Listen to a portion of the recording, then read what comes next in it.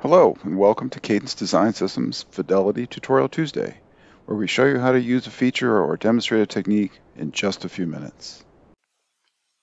In this example, we're going to demonstrate the spline options available for use in connector distributions. Now here I have a generic wing geometry that already contains a structure domain, and I have a leading edge distribution that I'm satisfied with. And I'm going to update the trailing edge distribution to better match the leading edge and therefore remove some of the grid skewness. First, let's go ahead and examine the distribution on the leading edge. I'll set my entity mask to connectors, select the leading edge connector, and choose Grid Distribute from the drop-down menu. And on the spacings panel, we have a summary of the connector distribution. It tells us that both end spacings are constrained, meaning they have been explicitly set to a value, and it shows the average spacing. Now, if we go and select the spacing at the wing root, the table again shows that spacing is constrained, and it's set to a value of 50. And similarly, at the tip, it is constrained to a value of 10. Now, when we go to the Functions tab, we see that the connector is using a hyperbolic tangent distribution. Now, for this case, I'd like to have my streamwise grid lines be close to constant butt lines, so I'll need to update the trailing edge distribution. First, let's examine the current distribution by selecting the trailing edge, and again from the drop-down, Grid Distribute. You'll notice in the summary table that both spacings are unconstrained. And if we select the root spacing, we see its value just over 19.6, and when we select the spacing at the tip, we have a same value. In fact, if we turn on our probe option and we move our cursor along the trailing edge, we see that the spacing is the same all along the connector. And when we go to the Functions tab, the distribution function is the default hyperbolic tangent. So with no end constraints and a hyperbolic tangent, we get equal spacing. So to better match our leading edge distribution, we can use the Copy From option. So I will check the checkbox, and Pointwise is now waiting for us to select the connector to copy from, in this case the leading edge. And now, one thing to notice at this point is that the connector distribution has a direction.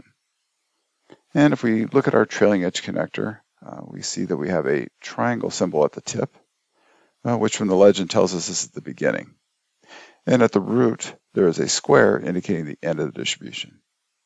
Now, on the leading edge connector, we see an arrowhead at the tip. This indicates that the distribution starts at the root and ends at the tip, which is opposite of the trailing edge connector. So we can click the reverse button to change the direction to match.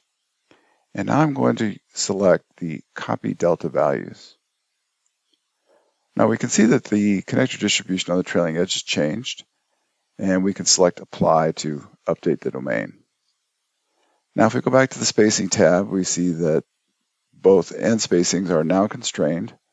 And if we select the root spacing, we see that it is now set to 50, and the tip spacing is set to 10.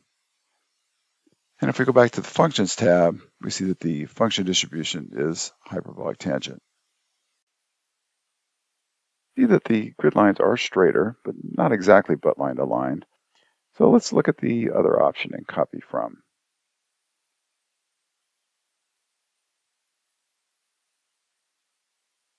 We again select the leading edge, and this time we're going to choose Copy Scale Distribution. And the first thing we notice is that the spacing is larger at the tip and smaller at the root because we forgot to reverse the distribution. So let's go back to Copy From, select the leading edge, and select Reverse to reverse the distribution, and then click Copy Scale Distribution. We can now see that the distribution is improved, and it's closer to constant butt line distribution. And if we go back to the Spacing tab, and we see that our root spacing is now set to just over 45, and our tip spacing is close to 9. When we go back to the Functions tab, we see now that the distribution function has changed to General.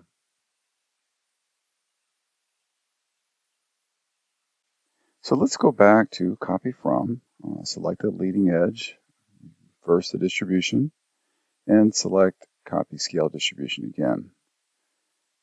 Now this time, before we hit Apply, let's open the Spline option in the panel, and we see the default option of arc length. But the arc lengths of these two connectors are very different.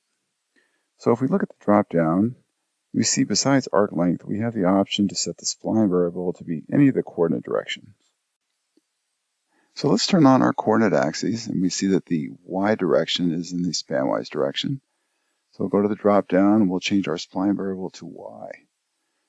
And what this is going to do is it's going to base that trailing edge distribution based on the y values of the leading edge. So now when we click apply, we see that we get the constant butt lines that we were looking for.